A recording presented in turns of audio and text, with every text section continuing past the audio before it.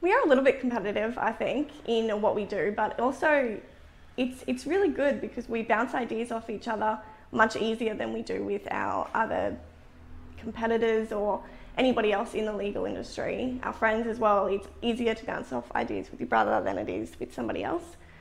So that works. Yeah, I agree. It's just because we've already have that relationship there, and it's a great relationship, so it's just easy to go and have a chat about what's happening in our world, either work-wise or non-work-wise. So yeah, I find it really, really easy. No, I think if anything, it's brought us closer together. We kind of debrief at the end of the day of what we've done that day or that week if we've had a really bad matter or anything like that, and we can debrief without feeling like we're silly talking to somebody else. Yeah, the work-wise, share the highs and lows together. So I find that really, really good for me at least.